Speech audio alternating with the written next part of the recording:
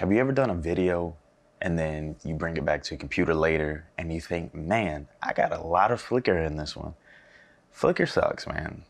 It makes your video completely unusable. Or you do what I did and you just gut it. Control A, Control M, export, keep it moving, right? Rookie mistake. In this video, we're gonna be talking about how to avoid getting that flicker, and then if you can avoid it, how to remove it later with some of that sweet magic we call post-production.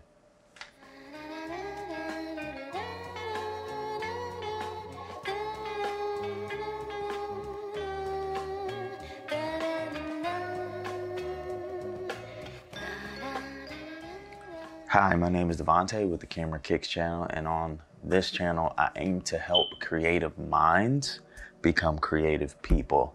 So if you're a creative, consider becoming a subscriber to my channel. Okay, so I have 2 steps for you to avoid getting flicker in your video, as well as how to remove it in post. If you want to skip to the post-production part, I have the timestamps below in the description. But you know, I'm already gonna say you should watch the entire video anyways, but if you're short on time, feel free. Number 1 is to sync your camera shutter to the lights in the room. Basic terms is the 180 degree rule is you should have your shutter speed double your frames per second. So you can get, you know, that really cinematic motion blur that everyone talks about. But sometimes rules are meant to be broken. So there's some non-video specific or like LED lights that aren't 60 hertz or 50 hertz, depending on if you're in the UK.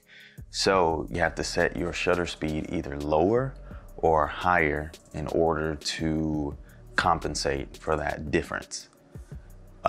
Now, when you get into shooting in like 60 frames per second, trying to do slow-mo, it gets a little difficult because the faster you go, the more banding you'll get. And banding is those black lines that you get in between.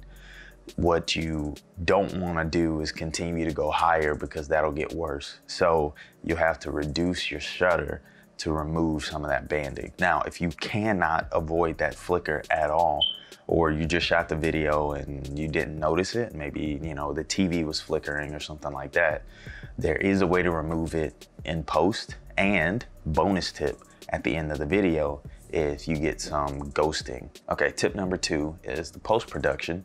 To remove the flicker is actually very easy to do. You should be able to do it with basically any editor like Resolve or Final Cut, but I use Premiere because I don't know, I just use Premiere. Everyone uses Premiere. So let's say you're editing a whole sequence, right? You've done all your cuts and stuff like that, and you notice there's some flicker. You can actually create a new sequence, drag the clip there just to target that specific portion of the video. Or if you have multiple portions of that video, you can copy the one clip above the original. Using the right click, you can copy, go up and select the V2 and then paste on your timeline, or you can just hold Alt and drag up and that will create a duplicate as well. Now, take that V2 clip and move it 1 frame over. You may have to zoom in quite a bit, but just 1 frame. You can also hold Alt and scroll, use a scroll wheel. Now go up to opacity and reduce it to 50%. Or whatever you feel like works for you. And that should get rid of your flicker. Now, bonus tip. Notice here that he's starting to kind of look blurry, and that's because of the motion. And you can't avoid this if there's a lot of motion in your video. Well, you can. You can actually mask out the area that has the flicker. This won't always be perfect. His hands are still looking a little blurry because he's kind of still in that portion because the video from the TV reflects off the table. But this should work for all the clips used from that one video. But in case it doesn't, you can copy the effects to the other clips that you use, and voila, flicker is gone. Now, this specific video was the first video I actually ever shot of someone else. I was literally just getting into video, so there were a lot of mistakes made here.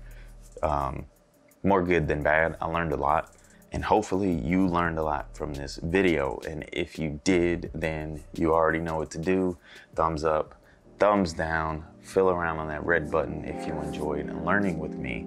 If you really want a dirty understanding of what a diffuser is used for, check out my last video, and I'll see you guys in the next one. Good vibes. Peace.